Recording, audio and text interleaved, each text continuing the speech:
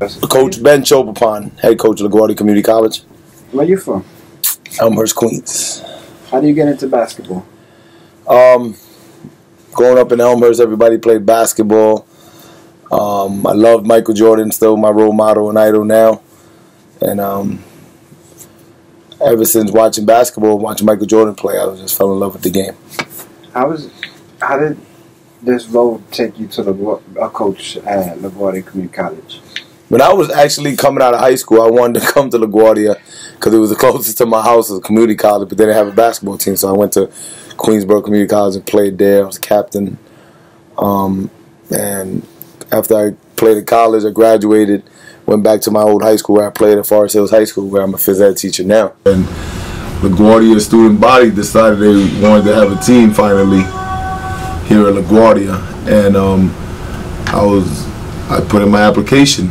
You know, there was 100 applicants. I came here, introduced myself in my suit, you know, and I met a guy by the name Chris Singh. He was associate athletic director back then, and he showed me the facilities, and we hit it off. I got an interview. I knocked the interview out of the park, and I beat out 100 people to get this head coaching job that I love doing. And one of the challenges was at a community college is where the academic part was a challenge for me in the beginning.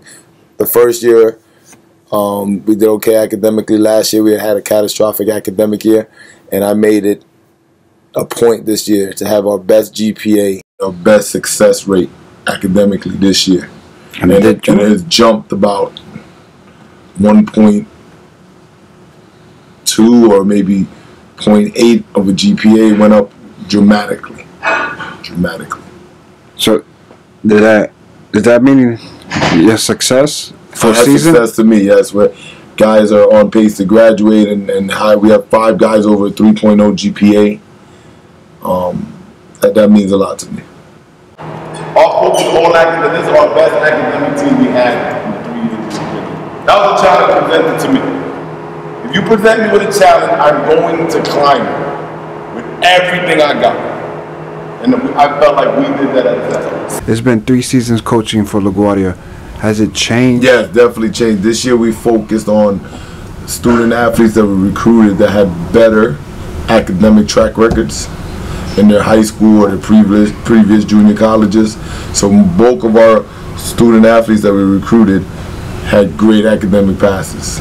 So that's why I feel that our academic success has to do with them coming from a strong foundation already and success in high school academically. From coaching high school to college, I'm coaching young men that are some of them even grown men compared to high school where they were adolescents. You know, they were young high school kids, 17, 18, 16, they were going through a lot of things. College kids are just a little more mature, you know, so dealing with talking to men instead of high school kids, approaching them with the mindset of you're here first to be a student and then second to be an athlete. I felt like the first 2 years we had guys that came in here, you know, athlete first, student second. You have your coaching staff. They've been with you from since I started at Forest Hills 12 years ago. Rashad, I coached for 2 years at Forest Hills High School. My name is Rashad Thompson. I'm assistant coach here at LaGuardia. I used to play with Coach C at Forest Hills. He was my coach there. And he brought me on the staff here, and I came with him to LaGuardia. I've been here with him 3 years. And we just building, man. We just building. Well, what is your job here?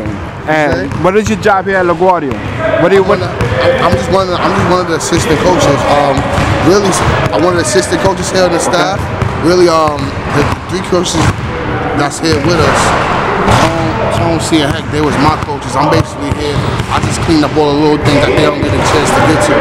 Because they do such a good job, you feel me? Anything else left on the table, I just make sure all the edges is cleaned up, you know what I'm saying? So you say your job goes unnoticed? Unnoticed. Not unnoticed, not unnoticed. Just not as publicized. Just not as publicized, that's all. All right, how's it been? It's been here since the beginning. How you seen the program grow? Oh, from day one? Yeah. We grew a lot. This is the 3rd year. Every year we making leaps and bounds, academically and on the court. All right. That's good. So far, so good. You know what I'm saying? How's the season going? So far, we good. We top and second in the conference, third in the region, with no returning players. So far, so good. All right, cool. Best of luck to you this season, man. Coach Nunez, I was with him in college at Cortland. Then he came on my staff at Forest Hills. Coach Doolin, I've known for like 20 years. I played with him on JV, played with him on varsity at Forest Hills.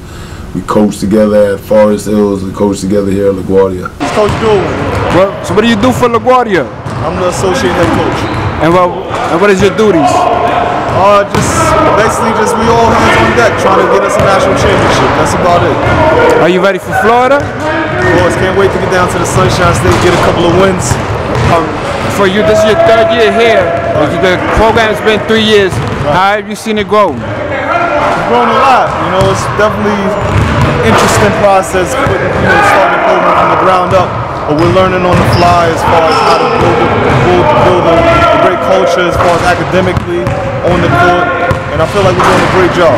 Coach C, he does that every practice. He starts the practice off with a quote. I'm not sure where he pulled it from, but he just asked me to speak on it. That's it. Well, what's really the difference between a 3.8 GPA, 3.8 and a 3.0? Because you always seem to be pushing, you want them to do good, but right, it's just that level of commitment. You know what I mean? That level of commitment. If you push yourself and you expect the highest from yourself, expect the best, then you'll achieve that. Time to relax. I mean, like we got a couple of weeks off out of school, but just because we did enough just to stay eligible. Just staying eligible isn't enough. The guys that did what they had to do.